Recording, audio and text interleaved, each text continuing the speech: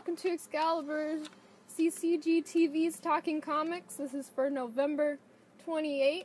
That's a Wednesday. It's always a Wednesday. I'm not Mark. I'm not Randy.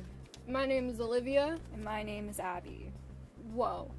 She was in the last video. She does work here, by the way. Saturday and Sunday, if you ever run into her. Yes. So, we have two locations, one in Shreveport and one in Texarkana on the Texas side. We film here in Shreveport, so specifically Saturday and Sunday in Shreveport. Check us out on our website and our Facebook and our Twitter, which I just found out we had. Let's get right into the big number ones. Yes. Oh, I hope you had a good Thanksgiving. Okay, big number ones. Aquaman Justice League Drowned Earth number 1. It is here. All the prequel stuff, I guess, is over. So, Aquaman Justice League Drowned Earth number 1 by DC, obviously. Writer Scott Snyder and artist Francis Manapul and Howard Porter. Drowned Earth finale. Aquaman faces the truth behind Atlantis' past and must find a way to reclaim the power of his birthright or watch the flood waters drown everything he has ever loved. With the world at stake and the Justice League on their last sea legs, in their battle against the Ocean Lords, Arthur makes the ultimate sacrifice to return balance to land and sea. So I guess they weren't prequel stuff. They were just the story, and this is just the end of the story. So yeah, check that out if you've been following it. If you haven't been following it, and now it sounds interesting, I'm sure there's going to be a trade paperback out soon. Cool beans. DC Nuclear Winter Special number 1 by Paul Dini and good old Various and Collie Hamner. The holidays are tough enough. And good old Various. Oh, and good old Various. Doing double teaming. Double work. Double workload. duty. Man, that workload. The holidays are tough enough as it is, but when you're living in a post-apocalyptic wasteland, or, 2018, the world can seem bleaker than ever. So do yourself a favor this holiday season, break out your best eggnog and enjoy 10 all-new stories featuring the world's greatest heroes, including looks at the future of Batman, Superman, and The Flash, as well as many more denizens of the DC universe. Ooh, DC pulling out those big words. Wow. So 10 all-new stories.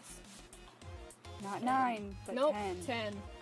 And again, I don't know why they call it number 1 when it's a one-shot. It needs to be number 1 shot. In comics. How dare. The numbering is so off. Dead Man Logan number 1 of 12. Marvel Comics writer Ed Brisson and Mike Henderson. The writing's been on the wall for months now. Logan is dying. Oh my god. They've been hunting for him and now they found him. And now he's dying. And he ain't getting any better.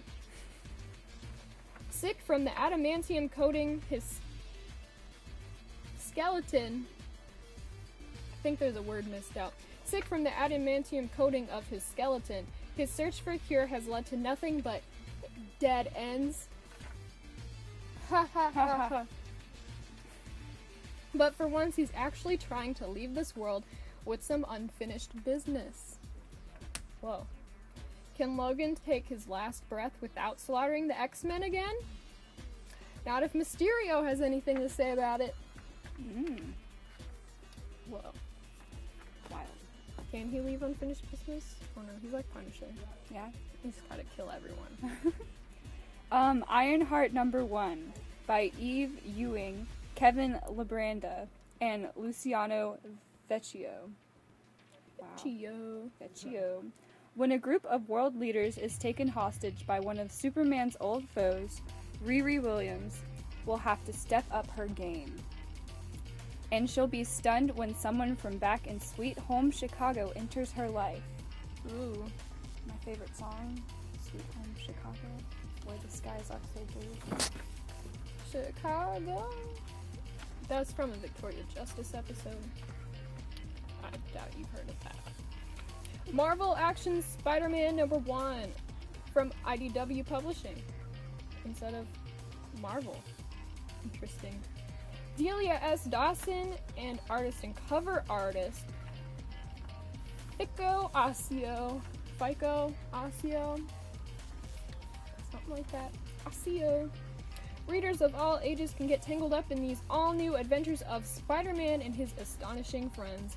Peter Parker has thrown down with deadly villains and legendary heroes, but high school life might be his greatest challenge yet. Ooh. Superhero people dealing with unsuper circumstances. Interesting. Luckily, he has a shot at making the grade with a little help from his new friends, Miles Morales and Gwen Stacy. They're also spider people. Mm-hmm. A marvelous new era begins here. Ha ha ha. Ha. So, you get to see Peter Parker doing high school stuff when he's not being his superhero stuff. Usually you only saw that before he got bit by the spider. He was just on a field trip. And then no more high school stuff, but now we got high school stuff. Yes. Warning #1. For mature readers. An enormous by Edward LaRoche. Oh, and he's doing writing and arting and cover arting. Wow. He's with Image, by the way. An enormous machine slowly materializes in a major West Coast city. Who sent it and why is a mystery understood only by the malevolent beings gliding silently towards Earth through the inky vastness of space. That's a lot of adjectives. In response, a multinational combat brigade called Gladiator 26 is deployed.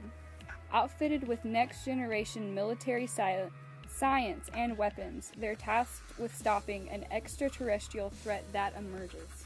Whoa. That's wild. Wild. Okay. So, onto the something old, something new. A issue that came out on the 21st. That was Abby's birthday, by the way. And the day before Thanksgiving. Hope you had a good Thanksgiving. And something that came out like a couple weeks ago. So let's start with me. Something that came out a couple weeks ago. Vault of Spiders #1. Vault of Spiders #2 has come out and it's 1 of 2, so they should have called it number 1 shot of 2. Ooh. So like the Vault, it's like the Crypt or whatever. You know, they've got lots of different names, the little scary ladies. You know what I'm talking about, right? I hope so. It's a vault of 1, 2, 3, 4, 5, 6, or 4 stories and 1 prologue. You got a cowboy Spider-Man, and even the horse wears a mask, just a one mask. And that's pretty cool.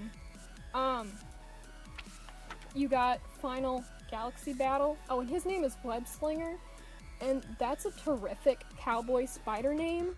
That's got to be like one of the best ones. You got Final Galaxy Battle, which is like a manga, anime one, where you get the panels with that's all sketchy and you can't tell what's happening. You know something epic is happening, but you don't know what that is. And that one's pretty cool. He's like a ninja. I don't remember his name. And that one. Spider Bite. He's like a cyber kinetic one. Like the X-Men or the EXE Men.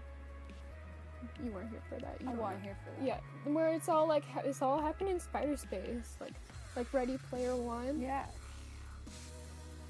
Savage Spider-Man. You got like Tarzan and a little bit of Danny Rand, and kind of like a Kid Savage costume. He's really cool. He's like doing a Tarzan thing, and Wilson Frisk is there, and Kevin Plunder is there. Dang. So that's cool. It's a bunch of stories, and they're all really interesting and cool. And then you got another issue where Aunt May is Spider-Ma'am. Wow. And if that isn't a great name. Okay, on to something new. It's a week old now from Yes. watching this, but It's cool. Rick and Morty, because that's Pickle Rick. mm-hmm. You know we all love us some Pickle Rick. Yep, and we talked about that last episode. Well, now you can read Pickle Rick. Whoa, like the episode? Like the episode, but you can read it. And my favorite part is the little fake commercials in the middle. Took out the commercials and put in their own. That's just nice. so fun to me. But yes, it's very nice, very good, very true to the episode. And I enjoyed. Nice. Yes. Nice. So that's really all we have for this week. Not a lot. We only have like 6 things. 6 number ones, and of course 1 old, 1 new. So yeah, Something borrowed, something blue.